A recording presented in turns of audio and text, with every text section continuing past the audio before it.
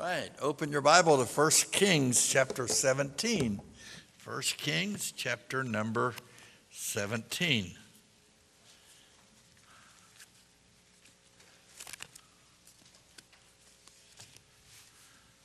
We're going to begin reading with verse number 8 and read through verse number 16. If you would, I will read the even verses and you read the odd. And the word of the Lord came unto him, saying, right.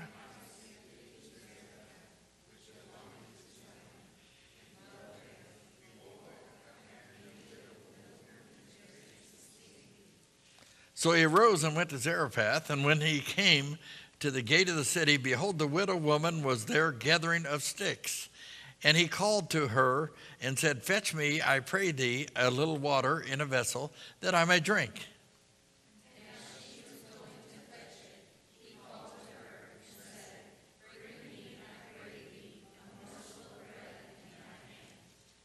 And she said, As the Lord thy God liveth, I have not a cake, but a handful of meal in a barrel, and a little oil in a cruse. And behold, I am gathering 2 sticks, that I may go in and dress it for me and my son, that we may eat and die. And Elijah said unto her, Fear not, go and do as thou hast said, but make me thereof a little cake first, and bring it unto me, and after make for thee and for thy son. For thus saith the Lord God of Israel, The barrel of meal shall not waste, neither shall the cruse of oil fail unto the day that the Lord sendeth rain upon the earth. And she went and did according to the saying of Elijah, and she and he and her house did eat many days. And the barrel of meal wasted not, neither did the cruse of oil fail, according to the word of the Lord which he spake by Elijah. Please join us now as we look to the Lord in prayer. Heavenly Father, as we continue our study of Elijah and try to learn some things that are beneficial to our lives today, help us to glean those facts, those realities, so that we can be effective in all that we do, never discouraged, always looking to you, knowing that we are in your hands and that you care and provide for us. And we give you thanks in Jesus' name. Amen. Please be seated. Last week, we sent Elijah to Dry Brook University. He graduated. He has a diploma. God has moved him. He trusted God to take care of him, even in the most difficult of situations. He trusted God to send ravens. Now, we know that ravens are a scavenger. They normally would not provide food to you. They would take food from you. But he trusted God and did as God had told him. He trusted him to supply him using water from the little brook Cherith. And he watched as God allowed the little brook to slowly dry up. And so God sends him to another difficult situation because his training is not over yet. Now he's about to enroll in the Empty Barrel Graduate School. He got his diploma last week. Now he's going to graduate school and learn some more things that God will have for him. At Cherith, God broke his flesh. He taught him to depend upon him and him alone. At Zarephath, God's going to break his pride. He will learn that God calls all the shots of life, regardless of the circumstances. He's going to learn also, and we need to be aware of these things. Things are not always the way they seem, and they're not always as bad as they look. God's still in control, and if we know that he's in control, we have no worry about the problems of life. It just depends on where you are in your relationship with him. Would the average person have gone to the brook and waited on ravens to feed them? I think not. Would the average person in this case now go to a widow and look for some food and drink? Probably not. We'll discuss some of this.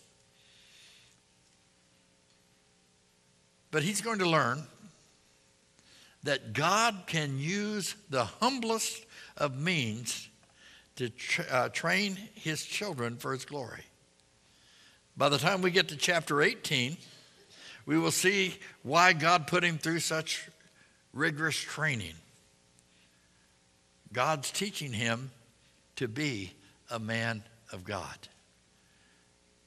As we started last week in our study, he's not called a man of God. He is called Elijah the Tishbite. But by chapter 18, he's gone through his training. He's gotten his diplomas. And God calls him a man of God. And so that's what we're looking to.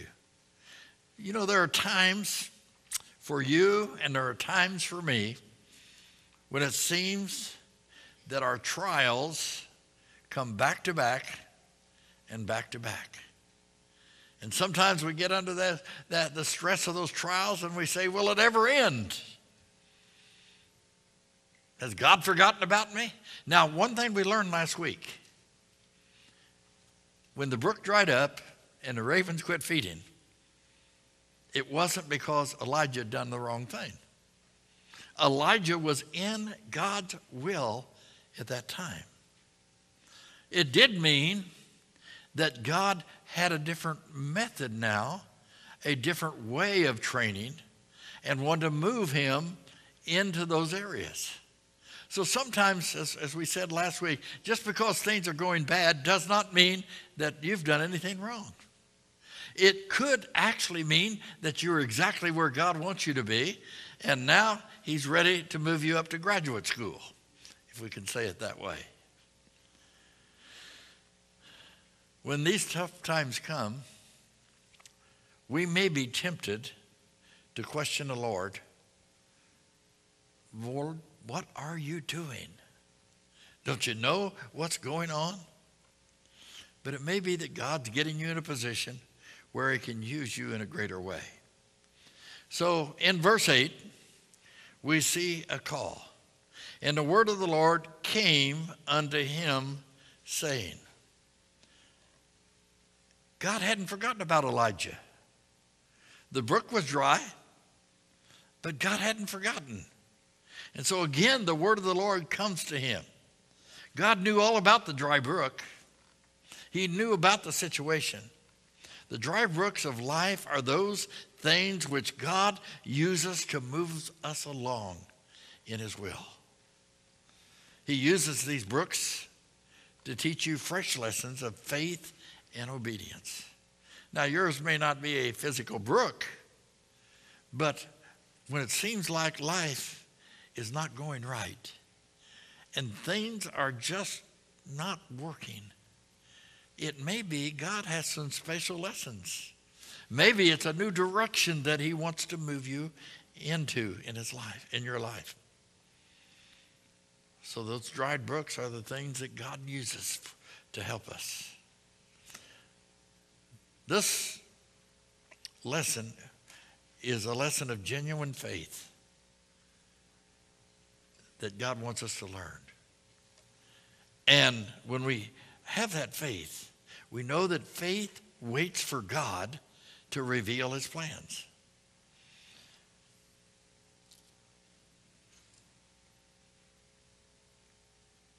When things aren't going well, we might need to sit by a dry brook, waiting on the will of God to be revealed.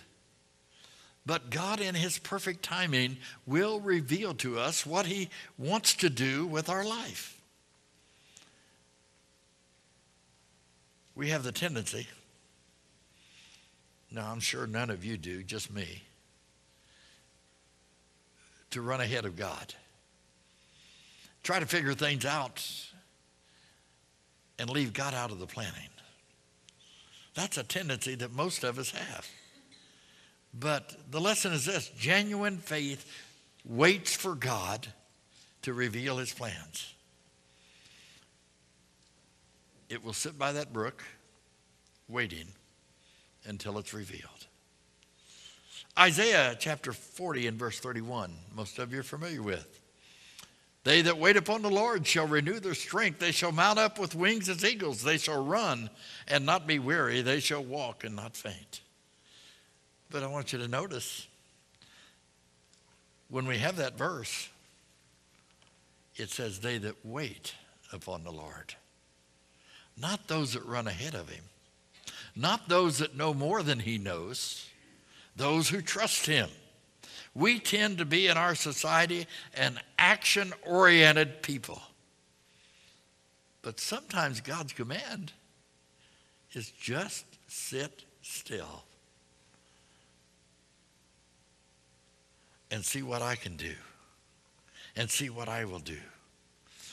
Exodus chapter 14, verse 13, you'd be familiar with this, but Moses said unto the people, fear ye not, stand still, and see the salvation of the Lord, which he will show to you today. For the Egyptians whom you have seen today, ye shall see them again no more forever. They came to the place where it looked like they were trapped, the Red Sea. No escape. The Egyptians were coming. And God said, through Moses, just stand still and see what God does. See how he delivers and takes care of. And of course, you know that story. And so the command in verse 8 was to get up and go. And in verse 9, we see this. Again, arise, get thee to Zarephath, which belongeth to Zidon, and dwell there. Behold, I have commanded a widow woman there to sustain thee. Now, sometimes we forget about this verse because we get down here to the place where Elijah says to this widow woman, I want you to get me some water and a cake. And we look at that, that's kind of harsh. But we forget, God's already commanded her to take care of him. Nothing catches God by surprise. He knows what's taking place. So he's commanded to go there, and it's a strange command because Zarephath is a Gentile nation.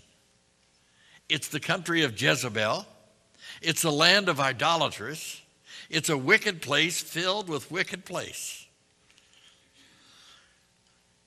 And to get there,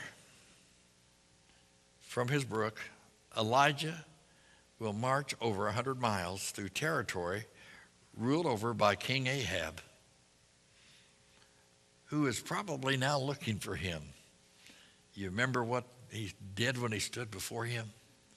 And he told them no more rain. He, in effect, was challenging their God. So think about this for a moment. He's got to go to a place that's ungodly, through a territory where a wicked king is looking for him.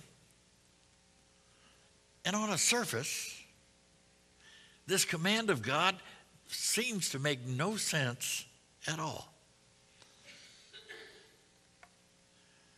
You know, sometimes this we forget, that we don't have to understand everything that God directs us to do. We just have to do it. Let me give you a simple example because we want to think about ourselves.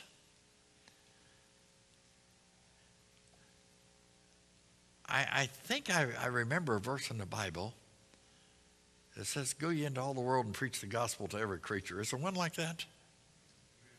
I thought there was. I kind of remember that. Have you ever heard anybody say, I just can't do that? That's not in my makeup. That's not the thing that I could do. And so to you, the command of God makes no sense. We forget. With God's command comes God's enabling. we're never going to come up short if we go at where God directs us.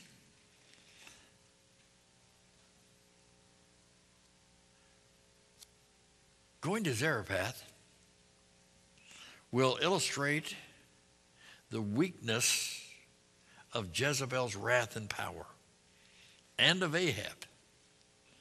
Over the life, often the life of faith, is going to lead you through some difficult paths. The reality is, if you're going to serve God, the devil will never forget your address. He'll always have a way to try to sidetrack you, to discourage you, to bring you to defeat. But remember this: when the command of God makes no sense, faith simply obeys without regard to the consequences. Look down to verse 10 for a moment. So he arose and went to Zarephath, and when he came to the gate of the city, behold, the widow woman was there gathering of sticks, and he called to her and said, Fetch me, I pray thee, a little water in a vessel that I may drink. So we see this about Elijah. Didn't matter what Jezebel thought, didn't matter what Ahab thought, it didn't matter what the people were like. God said, go there. And so he went. And you can see this attitude of people of faith throughout the Bible. When God says something that doesn't make sense, yet they still do it, and God blesses. For example, Noah and the ark. It had never rained. They weren't around the ocean. God said, I want you to build an ark. All kinds of sermons have been preached about how people would make fun of him building that ark, taking that time to build it. But God knew what he was doing, and he prepared his man ahead of time. Abraham and Isaac, when they go up to Mount Moriah, and God says, I want you to offer your son. And Abraham was willing to do that, even though it didn't make sense, because God had promised to make this son his heir. Well, we know that God provided himself a lamb there. What about Daniel and the Hebrews? In Daniel, the book of Daniel, it was hard to do the right thing. It was hard for Daniel to get out on the balcony and pray when the command was, what? You don't do that. But he did the right thing, and God took care of him. You see, sometimes the circumstances are not easy that you're going to face. But we always have a God that can control the circumstances. And we should never falter in that. Well, there's a challenge for him in verse 9 that I want to go back to.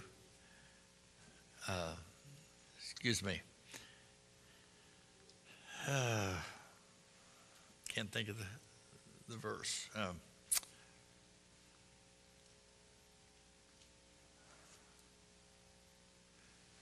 God tells him, I'm going to just not take time to do that. I've got the wrong verse written down here. But the challenge is to go there and dwell. Remember last week when we talked about the brook? The word dwell means a living place, a place to stay. Now, we don't know how long he stayed at the brook, but we know that he's going to stay the duration of this drought with this widow. Somewhere up to 3 years that he's going to do that. He's told to dwell there. This is the place where you're going to live for this period of time. And you're to stay there until you receive some new instructions.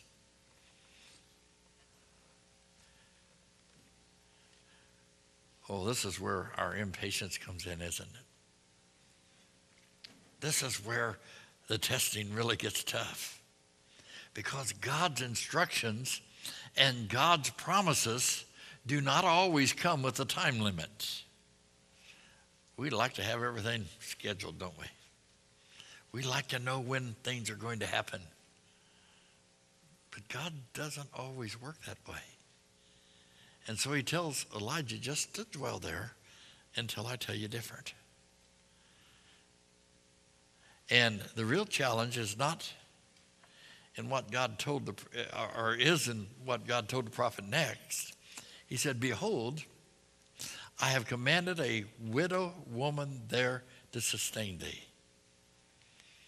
Now, in those days, widows were the poorest of the poor. They didn't have government to take care of them. And unless they had children that were providing for them, they had a rough time. And so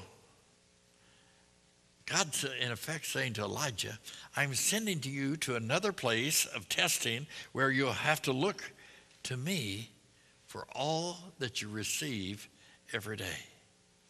Now, the name Zarephath means smelting furnace or refining. And Zarephath is going to be the place where Elijah is going to be refined. The last vestiges of his pride and his self-reliance will be stripped away.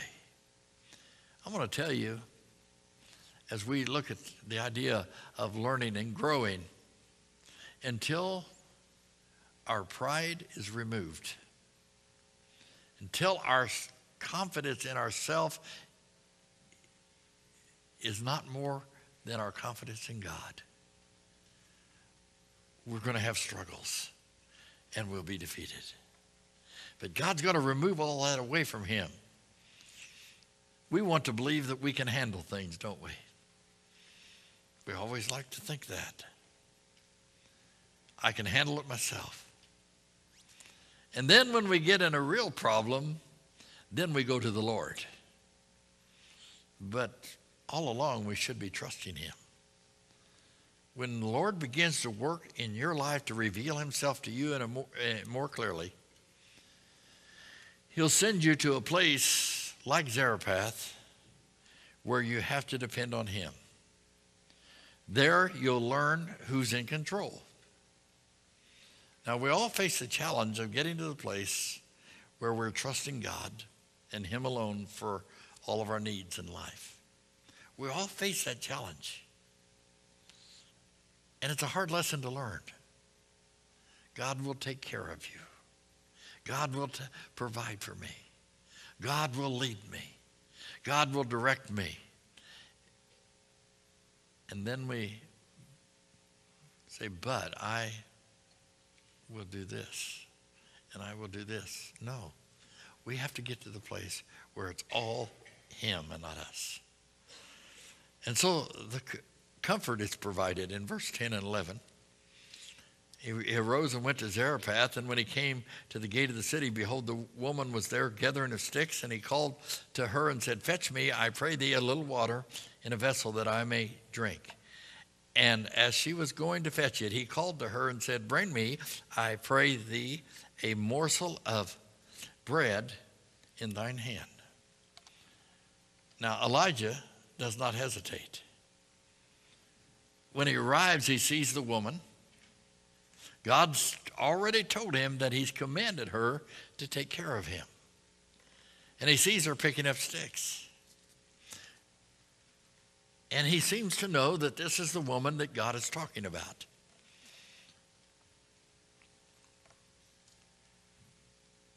This is the vessel that God has chosen to sustain him. Now, remember this. Our God is a God that works on both ends of the line. He worked with Elijah back at the brook, but as he's moving him, he's already instructed this widow to take care of him. God does that. We see that throughout the scriptures. When Jacob and his sons needed food, God had already provided through Joseph in Egypt. They had no idea that it was Joseph at that time, but God was working both ends. When the children of Israel sent spies to Jericho, God gave them a Rahab. When the Jews faced Haman, God raised up an Esther. When the Ethiopian eunuch needed salvation, God sent him a Philip. And when your time of need arises, we can rest assured that our Heavenly Father has already gone ahead to spread the table of provision on your behalf. My God shall supply all your need through Christ Jesus. He supplies. And then we have this fantastic promise. But notice what happens in verse 12 first. And she said, as the Lord thy God liveth, I have not a cake, but a handful of meal in a barrel and a little oil in a cruse. And behold, I'm gathering 2 sticks, that I may go in and dress it for me and my son, that we may eat it and die. Her fear seems to be brought to the surface. Now we know in verse 9, God had already commanded her to take care of his prophet. So one of two things is happening here.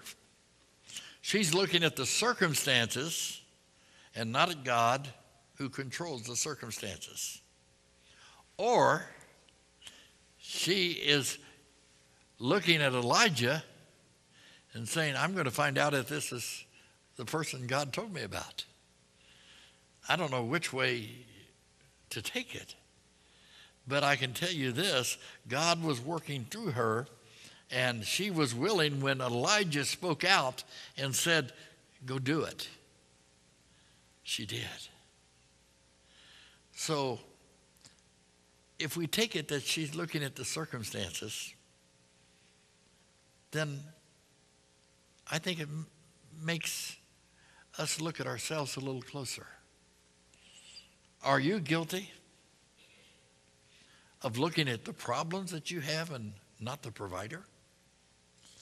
Are we more guilty of seeing the circumstances instead of the God who's in control of all? Elijah was sent to Zarephath for his benefit, but he was also sent for her benefit.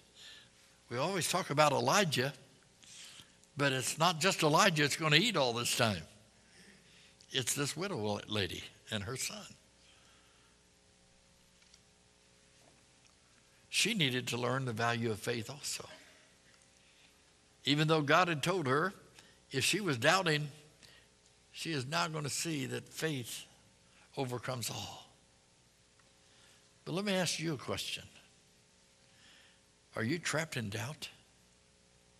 Does it appear that your situation to you is hopeless and that you are helpless to do anything about it? The answer lies in looking beyond your problem, getting your eyes on the provider. Hebrews chapter 12 commands us or teaches us that we're to look to the author and finisher of our faith. We're to look to Jesus. Where are you looking in your circumstances? God is your Father if you're saved. And he has promised to take care of you as he takes care of the fowls of the air, the grass of the field. God hasn't changed. He's still on the throne. But when you and I doubt, we're saying this. We may not use these words, but this is what we're saying.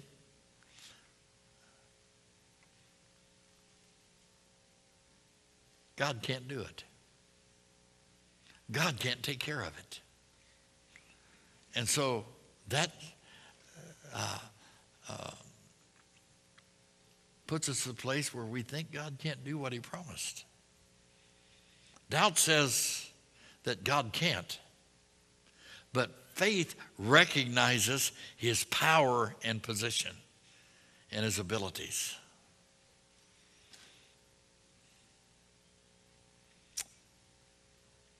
Elijah believed God more than he believed even what he saw. You see, real faith knows that God can make the impossible possible. Hebrews 11:1 teaches us that our faith is the evidence of things not seen. So the command here in verse 13 and 14 of Elijah appears to be the coldest command or demand in the Bible.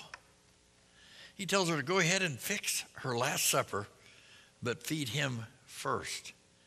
Now it's interesting, the wording here. Feed me and then feed yourself. But she said, I only have enough for one cake. Elijah's letting her know that God is still in control and there's still answers. It involved encouragement when he did this. In verse 13, he said, fear not. You don't have to worry about it. God's going to take care of it. It involved enlightenment. Thus saith the Lord in verse 14. It involved excitement. Neither the barrel of meal nor the cruse of oil will fail until God sends rain upon the earth. God calls upon our lives sometimes and often makes demands that are difficult to understand from a human perspective. Have you ever said, why would God ask me to do that? Or why would the Lord allow this to happen in my life? When God demands are accompanied by a clear word of God, then we should have no fear, knowing he will take care of us. And in verse 15, we see the decision.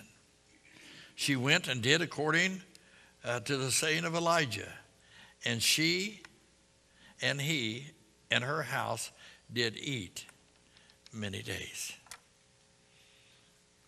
God had instructed her, but it still took some faith to use the last bit of meal she had to prepare for a total stranger. But this is the place where God wants to bring us.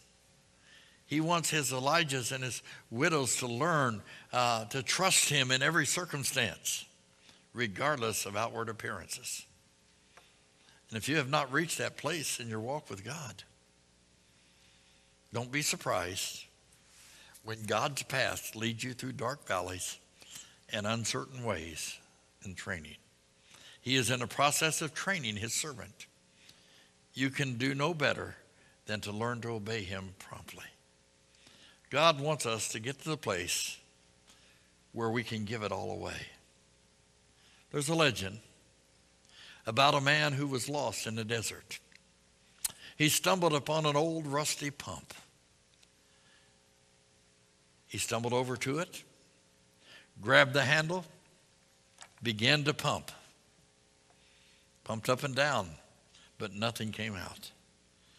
Disappointed, he staggered back, and then he noticed off to the side an old jug. It had a message. It said, you have to prime the pump with all the water in this jug. My friend. P.S. Be sure you fill the jug again when you leave. He popped the cork out of the jug, and sure enough, it was almost full of water. He faced a decision now. If he drank the water, he could live. If he poured all the water into the old rusty pump, maybe it would yield fresh, cool water from down deep and all the water that he wanted. Should I waste the water that I have, not knowing for sure what I'm going to get? Reluctantly, he poured all the water into the pump and began to pump.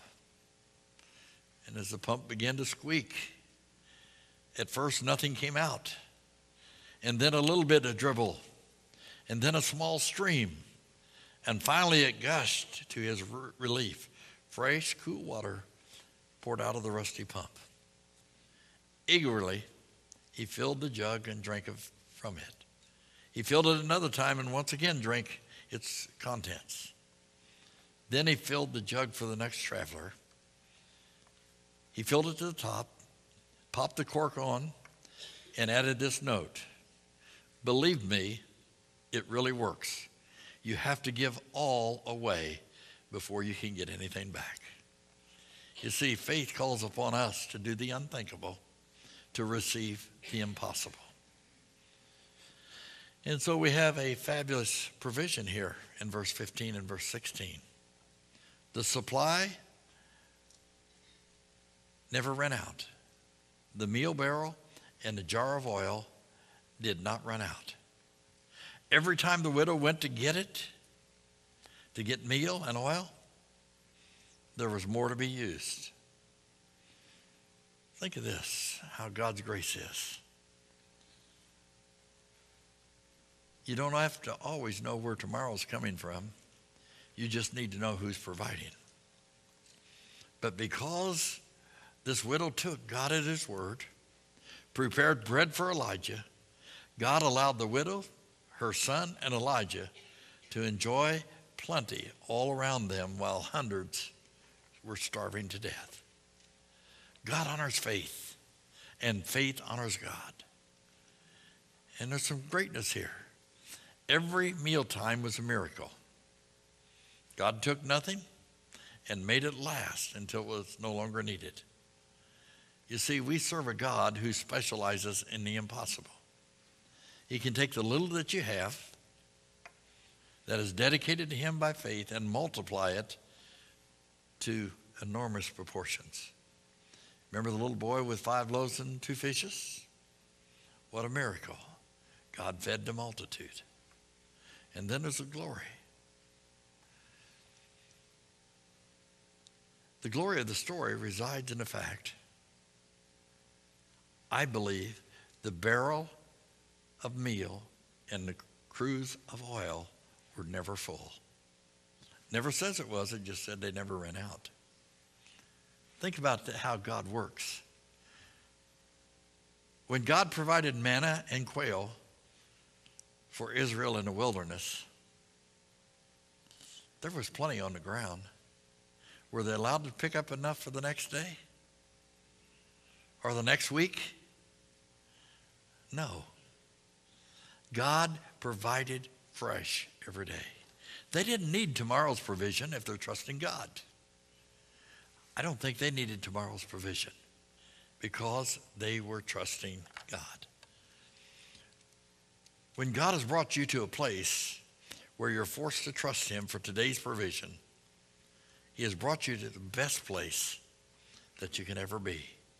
When its path leads to a greater trial, it's a blessing to know that God always takes care of his children. Many of you have heard of George Mueller. Let me tell you his story. George Mueller was born into a German tax collector's family, was often in trouble. He learned early to steal and gamble and drink. As a teenager, he learned how to stay in expensive hotels, then sneak out without paying the bill. At length, he was caught and jailed. Prison did him little good, for upon his release, he continued his crime spree until on a Saturday night in 1825, he met Jesus Christ. Mueller married and settled down in Bristol, England, growing daily in faith and developing a burden for the homeless children running wild and ragged through the streets. At a public meeting in Bristol on December 9, 1835, he presented a plan for an orphanage. Several contributions came in. Mueller rented number 6 Wilson Street, and on April 11, 1836, the doors of the orphanage opened. 26 children were immediately taken in, and a second house was soon opened, then a third. From the very beginning, Mueller refused to ask for funds or to even speak of the ministry's financial needs. He believed in praying and praying earnestly, trusting God to provide. And the Lord did provide, though sometimes it was at the last minute. The best known story involves a morning when the plates and bowls and cups were set on the tables, but there was no food nor milk.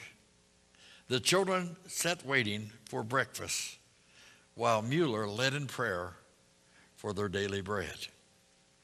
A knock sounded at the door. It was the baker. "Mr. Mueller," he said, "I couldn't sleep last night. Somehow I felt you didn't have enough bread for breakfast, so I got up at 2 a.m. and baked some fresh bread." A second knock sounded. The milkman had broken down right in front of the orphanage, and he wanted to give the children his milk so he could empty his wagon and repair it. Such stories were pretty much the norm in his ministry and work.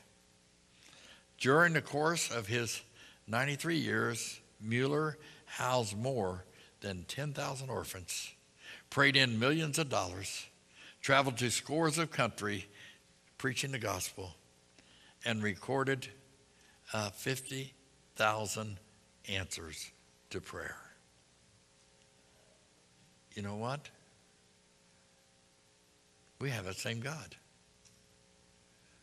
What's the difference between you and me and Mueller?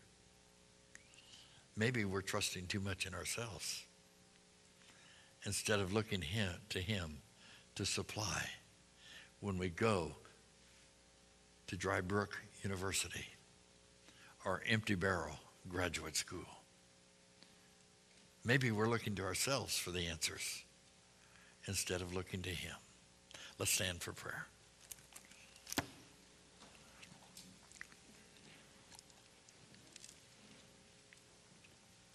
While heads are bowed and eyes are closed for a moment, maybe God would be speaking to your heart tonight. Maybe, just maybe, you're in a barren valley. It's dry, no rain. It seems that there's no answers. You don't know where to turn. I want to tell you, turn to God. He has the answers. He has the supply. He has the provision. He knows how to take care of you and me. God's still on the throne. Tonight, as God speaks to your heart, here's a place for you to pray, a time to come to the Lord. Take that burden, take that problem, take that confusion, and lay it on the altar. Give it to him, and let him take care of you. Heavenly Father, in Jesus' name, we ask your blessing tonight.